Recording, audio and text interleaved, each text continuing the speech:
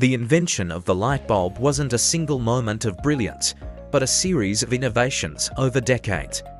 It all started in the early 1800s when Humphrey Davy created the first electric arc lamp.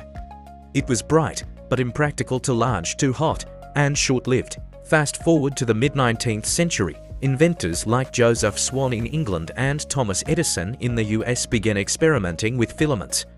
Swan patented an early version in 1878, but Edison refined the design in 1879 by using a carbonized bamboo filament that could last up to 1,000 to 100 hours. Edison's success wasn't just the bulb, he also developed the first practical electric power system, making widespread lighting possible.